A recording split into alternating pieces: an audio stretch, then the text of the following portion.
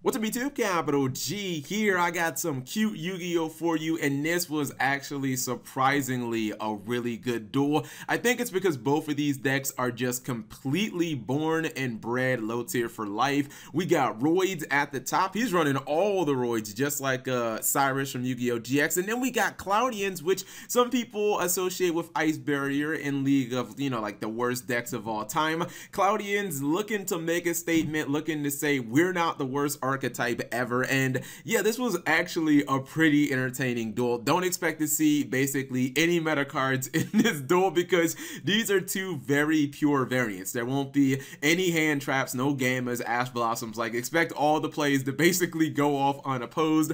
Let's go ahead and roll it. And if you don't know anything about Cloudians, they're basically revolving around counters. They can't be destroyed by battle, but you can't put them in defense mode if I'm not mistaken. These are both like GX archetypes, which another cool thing is you won't really see any hard once per turns because those really didn't exist. Cloudians might be 5Ds, but I forget on it. I feel like maybe they are 5Ds. So he's going to get 2 copies of Cloudian Smoke Ball.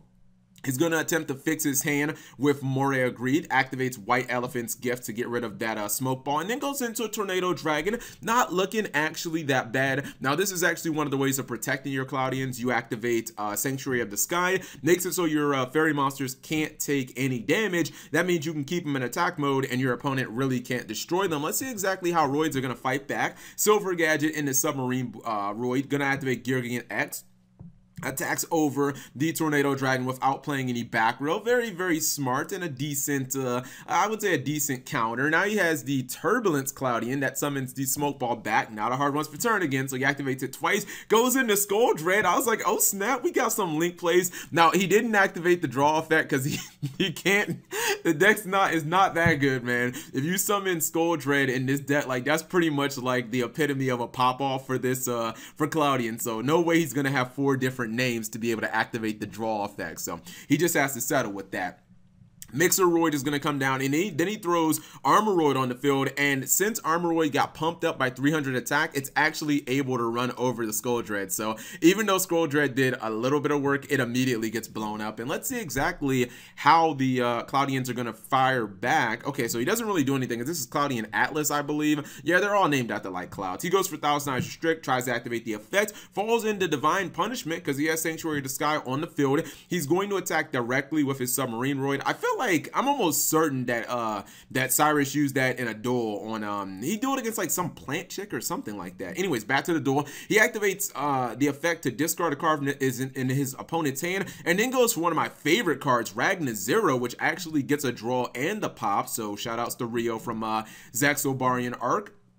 I love that card. I think Ragna Zero is still one of the most underrated cards. This time he's going to activate Polymerization after Instant Fusion, goes for the Sky Base, and now check this out. He's going to move it into a different monster zone, and that is a pretty hard monster to kill as it is 5,000 defense, and I think he'll be able to answer the other Roid in defense mode, but I'm not sure if he'll be able to get rid of that. He discards another card out of his hand. He runs it over, but check this out. He says, man, 1 mobile base is not quite enough. I got 2. Bust out the Gustav Nax, and I believe Ragna Zero is going down. He still does not take any damage because it is a fairy type monster, so Sanctuary of the Sky is actually helping him out here.